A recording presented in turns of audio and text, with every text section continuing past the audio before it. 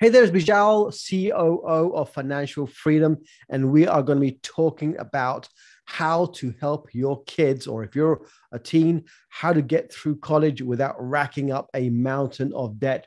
Or as we say, college should not have to be a debt sentence. And here with me is an expert in the topic. Let me explain why. So Denise Thomas is a TEDx speaker, international best-selling author, and coach to parents of college-bound teens.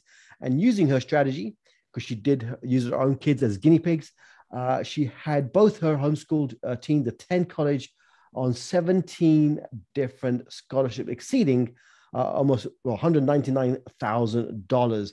And therefore, they walked out of college, not in debt, but actually with cash in hand.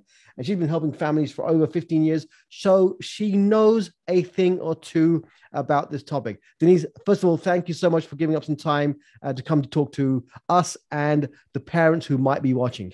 Thank you so much for inviting me. I cannot wait to share this information.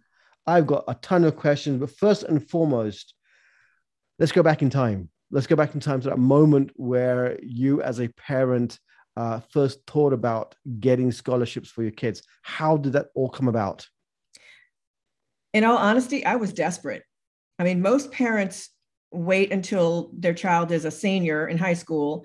They've got their college acceptances and they've got their financial aid form, and they realized, oh my gosh, I have a gap of $20,000, $40,000 or more per year that I have to, quote, find. That ain't happening.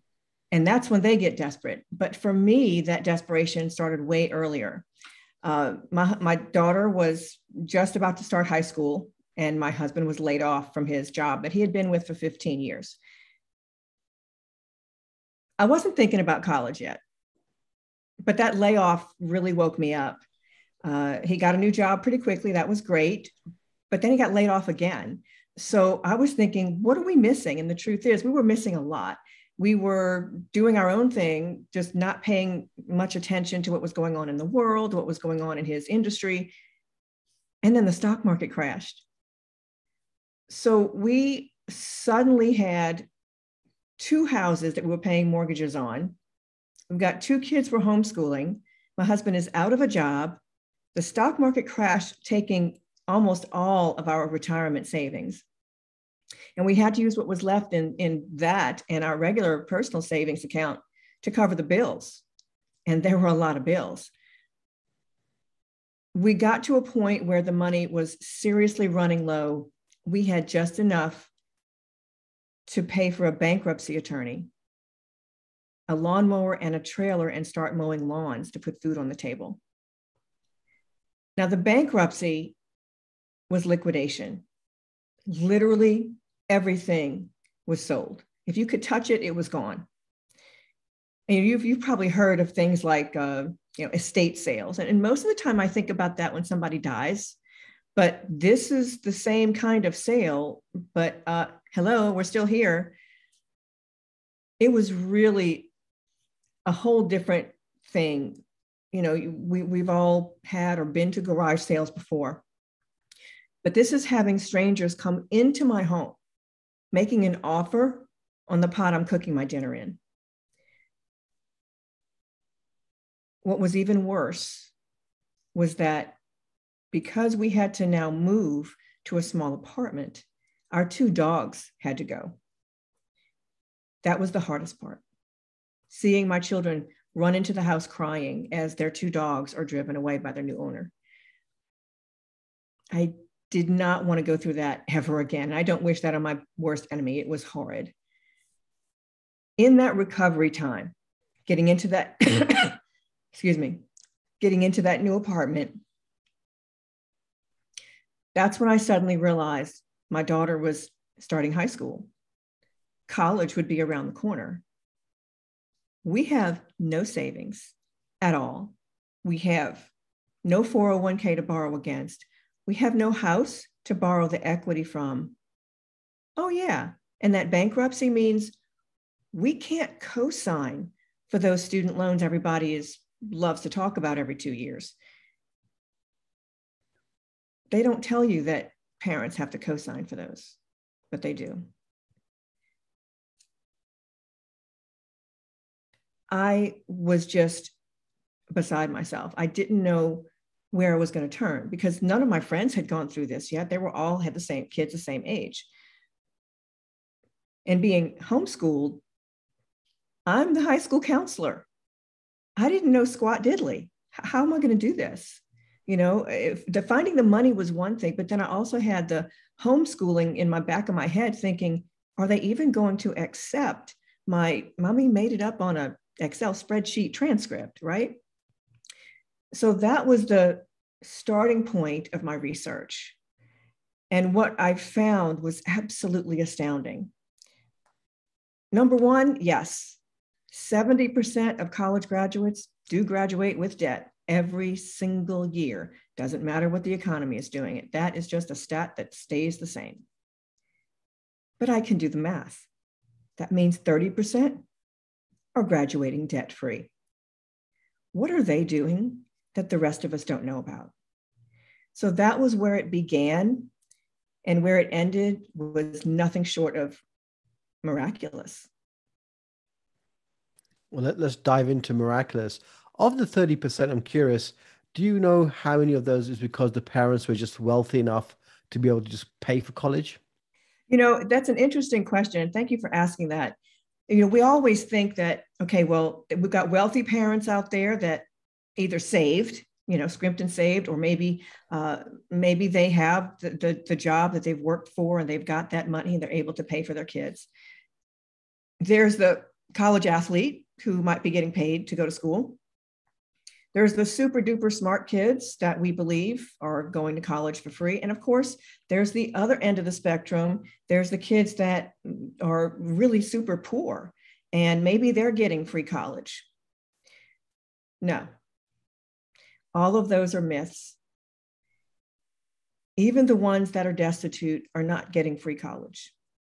They do have access to the Pell Grant, but the Pell Grant pays for tuition at a local school where your child is, you know, staying at home. No room and board, no fancy college, no out of state, just local tuition. So there's a lot that parents don't know. And it's unfortunate because it's believing these kinds of myths. That's what's keeping our kids in debt. So this is going to sound like a very obvious question when I ask it, but I don't think a lot of parents actually ask it, which is what's the advantage of getting our kids through college debt free? Because I believe that the norm is either we as parents have saved, or we've somehow, the kids are working their way through college, or debt is just basically the norm, right? So obviously it's, again, I said, it seems like an obvious question, but it's probably not as obvious because of how many kids actually end up in debt. I mean, you said 70%. So somehow the thinking is all wrong here. So obviously, what are the key benefits of thinking of this from a different mindset? And it really is a mindset thing, because what I found, not only in my own research, but with working with clients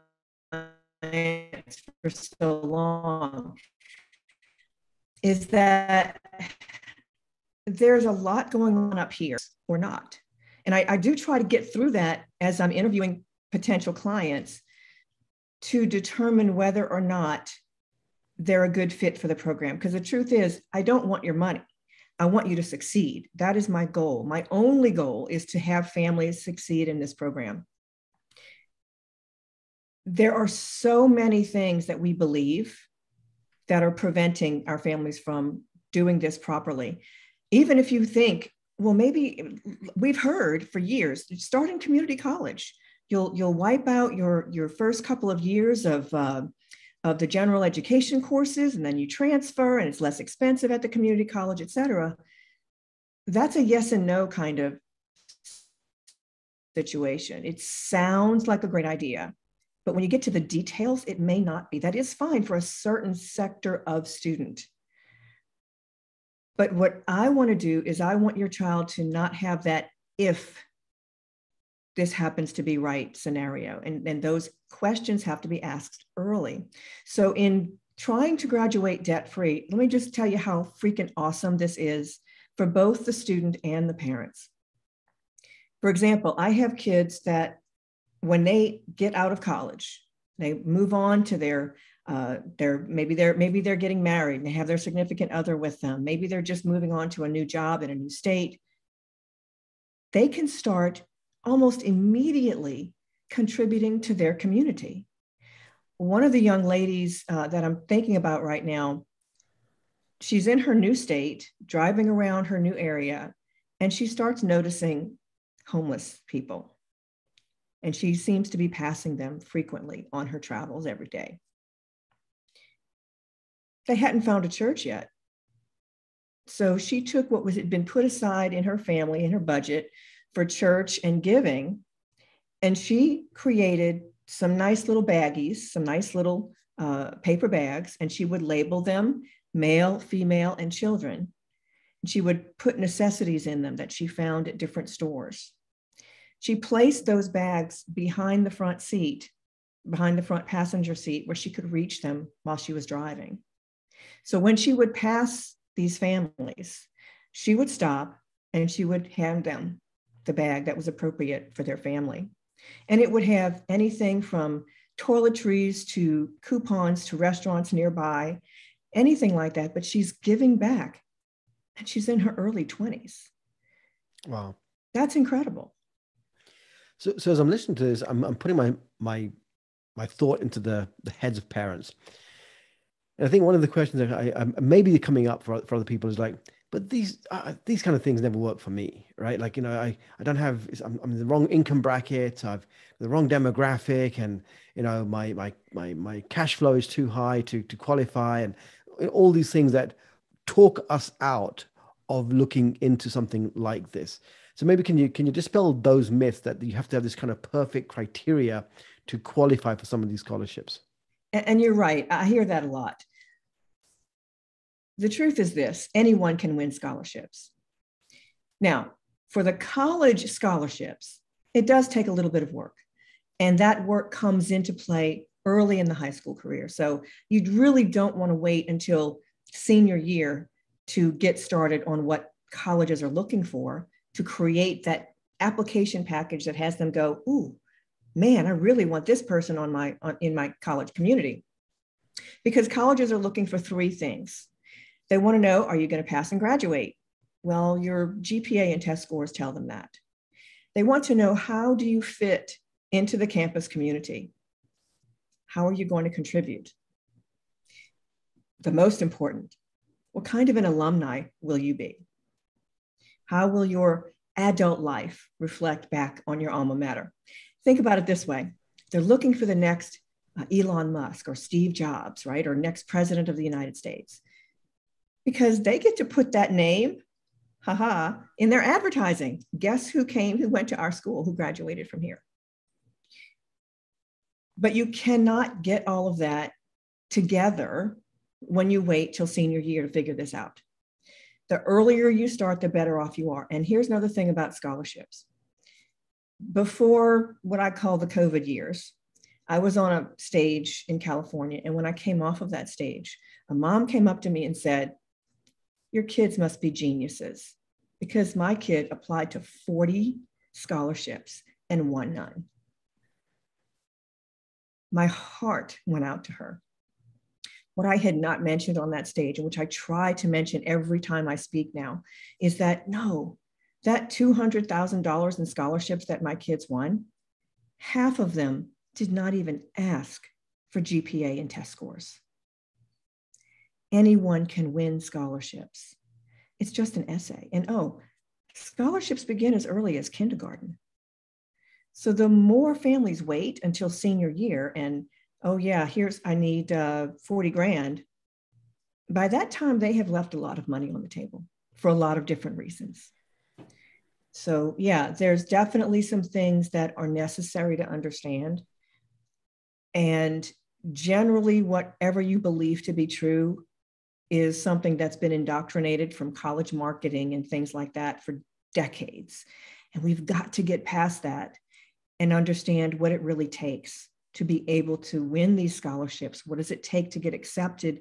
What does it take for the college to want you or to want your teen to come to their school and be willing to pay for it, because that is the key right there. So what I'm hearing is the earlier you start, the better. At least the earlier you kind of get informed and understand the lay of the land, the better. But what about for parents where maybe their child is about to enter senior year, or they're already in senior year by the time that they're listening to this? Is it too late, or are there still options available? Well, the good news is never too late, because I mentioned scholarships begin in kindergarten, but they also go all the way through undergraduate, graduate school, and professional school. So there is money available all the way through until you got that last parchment in hand. However, the number of scholarships available looks like a mountain, where the peak of the mountain, the vast majority of scholarships that are available are for high school seniors. But that starts the second they step out of junior year. Mm. So waiting till the end of senior year, yes, there's still scholarships available, but you've left a lot of deadlines behind. Okay. So never too late, but get the hustle on. As a parent, or if you have kids, start looking into this ASAP. Just for people who are going to dash off, they don't have the patience to kind of watch till the end here. What is a good URL for them to go to and learn a little bit more about what you do and how you do it? We'll get into the how in just a second, but just if people are like, hey, I want to learn more, where do they go? Well, the easiest thing is to go to my website, getaheadoftheclass.com. And if you go to that website, you will find a lot of things about me. But the very first thing you'll see is 12 scholarship secrets. It's a checklist for those who have kids getting ready to apply to scholarships. But I also have something for those parents that have middle school students. And I'm hoping we can put that link down in your information there. And it is getaheadoftheclass.com/middle-school-years. So middle school years, but with dashes between. Awesome. Okay. And I know that I kind of, before we go on here, I know that I kind of dangled a carrot here for you to come back and kind of at least give us kind of a web class to kind of get parents kind of get started and really getting, priming their pump in terms of thinking about scholarships that we don't really have time to get into today. But again, what is a first step? Just what is a first good step for parents who are watching this and think, you know what? Yeah, I understand what you're saying, Denise. There probably is a better way, and I haven't been thinking about it. I've just kind of been resigned to thinking that I'm either going to borrow money or going to empty my life savings out to make this happen. What do you recommend for parents who are kind of shifting from that mindset of that was their old reality, and now they've heard what you said and start thinking about, okay, how do I start? Awesome. Well, in the web class that I'm going to teach you is all about what I call branding, or your teen's personal brand. It's not something that gets talked about a lot, but it's extremely important. Your teen has a digital footprint. So do you as a parent. Today, the internet is everything. That is how everybody searches for whatever it is they're looking for. But guess what? Colleges, scholarship boards, employers are also checking out your digital footprint. They're checking out your social media. So the very first step is evaluating your child's social media, and doing this as early as possible, because you want to get rid of anything that does not align with your child's values and have time to create that profile that you want colleges, scholarship committees, and employers to see. Very, very important. A few years back, Ivy League schools, 2 of them, as a matter of fact, rescinded acceptances to 2 students who they found something on their social media that they didn't like. One of those students, it was something from 2 years back. So the earlier you start to fix this, the better off for your child. I like it. And what I like about that is branding is one of the topics we talk about in Financial Freedom, where we teach kids and teens how to make and manage their money. But of course, branding is such a big part of our entrepreneurial world that we love for kids to learn about branding. But this is a different application of branding. It's personal branding, which in our world we talk about a lot. But now we're going to basically be showcasing this to parents or teaching parents how to encourage their kids to develop a personal brand, to get the scholarships, to get into college, and to basically, as you say, graduate as debt-free, if not debt-free, as possible. So I love that. I can't wait to get into the web class version of this, Denise. So I want to first thank you so much for kind of opening up the door, opening up the possibility that our kids are not destined to graduate with debt as a burden. As we know, it's devastating to them, and can really hold them back in their careers as well. I'm sure you've heard the horror stories probably from parents who may still be carrying debt from their college college years. I know that people who get into the heavier degrees in medicine and legal can carry their college debt for decades sometimes. So you are a champion to those kids who are thinking about college. Any last words you want to kind of share about kind of, also, I don't like to use the word hope, but in terms of parents who might be sitting there or started watching this with, God, I'm not sure how I'm going to get my kid through college. Any last words of hope that you can give them as part of their starting journey? No matter what age your kids are, whether they're very young or young adults, anything is possible. Scholarships are for everyone. And I do mean everyone, even adults returning to school. This is possible. There is hope. Let's get started. Denise, again, thank you so much for giving me your time. I'm going to be seeing you again soon for our web class, and where we can kind of talk a little bit more about building that personal brand for kids and teens right from the get-go. But I think this is so valuable, folks. Look, if you're watching this, don't just kind of watch this and jump on the next video. Go check out Denise's work. Look at her track record. She's been doing this for 15 years. She knows what she's talking about. At least look into what she has to say. And if she's someone who can help you, please do connect with her. Denise, thank you again so much. And I'm going to see you real soon on the web class that we're going to do for our parenting community. Thank you for having me. Bye for now.